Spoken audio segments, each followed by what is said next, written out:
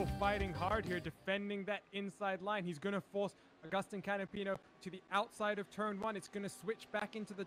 Oh, he's diving down the inside here! Oh. He sold the dummy there, he switched it to the inside, and he still managed to get it stopped. Oh, he gets a little bit of contact there on the way through from Philip Eng. Eng's back in this. I'm not sure Eng was entirely happy with this, but one car width for Augustin Canapino. And I think that was fair and square by Canapino, but Canapino will have learned from that, and he knows, okay, that's how we're going to race, is it? So watch this one to continue with some sparks and some fireworks between these two real-life drivers racing here on iRacing. Oh, and he sells it again! Oh goodness, they're going side by side, Canapino and Eng once again in the top position. So Canapino is finding it super hard to try and make his move on Philip Eng. And Eng is literally fighting till his last breath. He's just not letting it go as he weaves past through this right-hand kink. Oh, this is fantastic.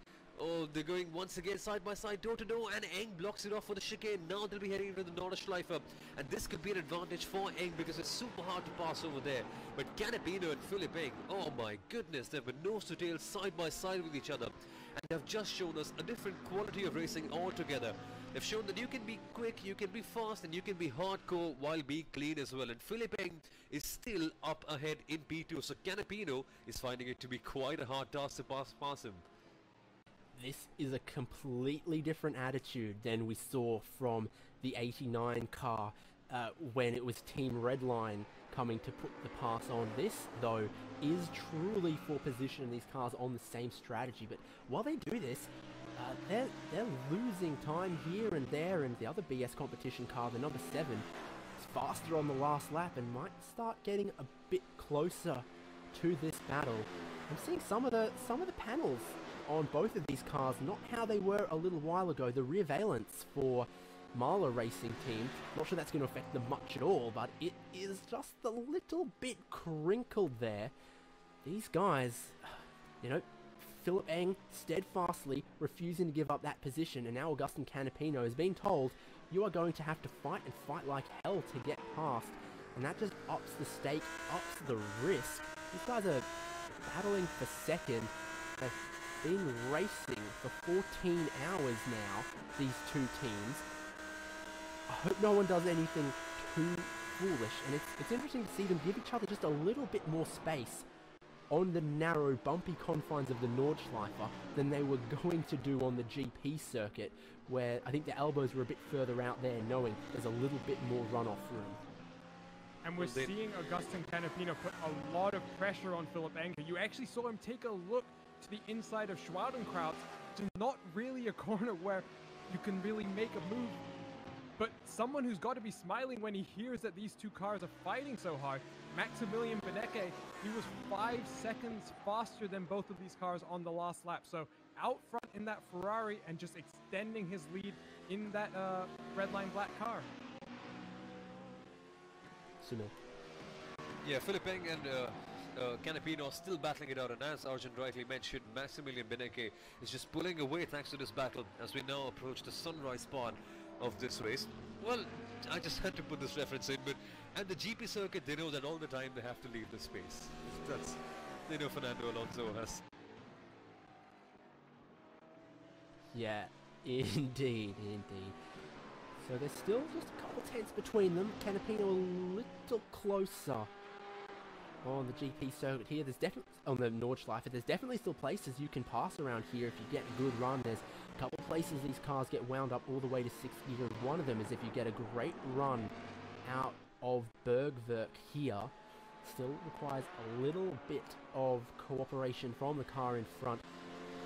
And I wonder what Canapino is thinking for how he's going to get this move done. Now he's seen that nothing is off the table for Philip Eng defending that second spot.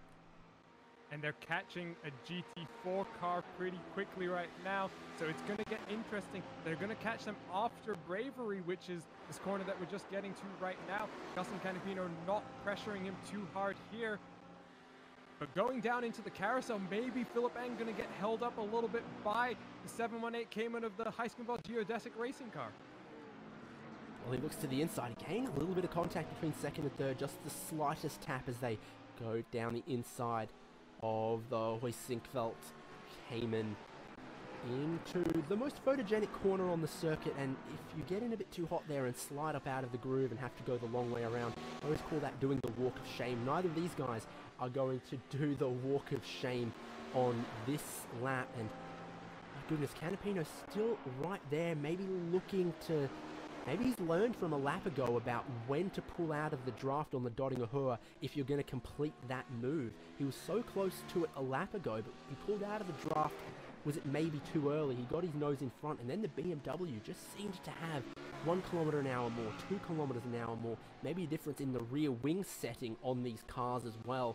That is a big compromise in setup that you have to make around this circuit. Everything in the setup is a compromise when you've got very long 6-gear straights, but then undulating, twisting sections of track. And Arjuna, I know you're driving a GT3 in this race, so don't spill too many secrets about the dock, but which way do you lean? A bit more rear wing angle so that the car is consistent and safe and good through the twisty bits, or are you a jet down the straight? Well, you definitely have to balance both, but there's so many more compromises as well that we should kind of mention. Are you going to go slightly lower and risk maybe getting some damage from the curves and jumps like the Flansgarden, which we saw these cars they're making their way towards now, but also potentially, like you say, the wing issues, but also I know a lot of teams are playing around with the error rake and things like that, but personally, I like a slightly looser car in general, just because in iRacing, that seems to be the most effective way to find pace from the tires. Make sure you don't slide them too much, but you have the most amount of rotation in the car. And we have seen for some of these GT3 cars, the rear end being just a little bit dancy in some of the higher speed stuff. All right, let's watch this once again. Down the longest straight on the circuit at the highest speeds, Philip Eng, just a couple tenths ahead of Augustin Canapino, who's flashing those headlights, closing in the slipstream, and it's getting pretty bright out on circuit. Those headlights for the Audi still will be shining into the mirrors and lighting up the cockpit. Philip Eng, when's Augustin Canapino going to pop out of the draft? He's waited longer than last lap, but maybe has he left it too late? Is he going to look for the GP circuit? Eng still leads. What about into turn 1 of the GP circuit where we saw some action a lap ago? You can see Canapino trying to set up that drive onto the pit straight. These guys have got 3 more laps in their fuel tanks. Canapino holding in line. Eng not defending. Are we going to see another dive from Canapino? We are. This one not as tricky as before. He gets the nose in front. He's got a little bit more clearance on Eng this time. And I would say that is a move very cleanly done, in contrast to a lap ago between these two guys. Marlow Racing Team into second, Augustin Canapino into second, and I'm expecting the YouTube chat to look very Argentine in a couple moments' time. Arjuna, what did you read in that one?